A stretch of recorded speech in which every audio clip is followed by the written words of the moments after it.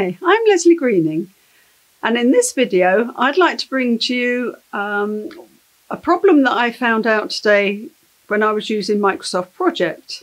I adopted a project plan from someone, and it was just a summary of a master plan, and when I looked, the Gantt timeline didn't match up with the times and the dates in the task columns. And it was out by a year, and even the current date line that was in the Gantt chart was out by a year. We started checking various things, and then I found out what the problem was. The schedule table in options, there's a selection there that you can click on, which is about the fiscal year starting a certain date, as you can see in this diagram here, in this extract from Microsoft Project.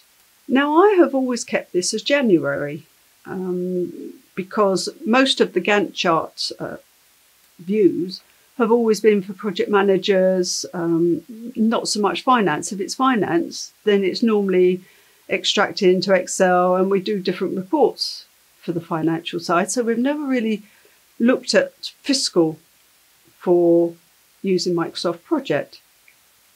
So if you look underneath, if you select a different date, when I looked at the summary schedule that I'd acquired, it had got April.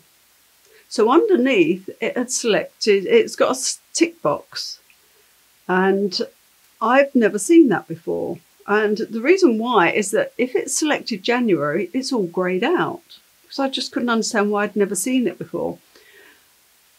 And then if you click on any other date, then it will then highlight this box. And as you can see, it says use starting year for financial numbering or financial year numbering. By clicking this, it will actually move your project back to the dates it should be, which is in line with your task dates. So anyway, that solved the problem. So it's just something that you need to watch out for. Again, if you like this video or found it useful, then please click like and subscribe. And for notifications, please click the bell. Thanks very much. Until the next time.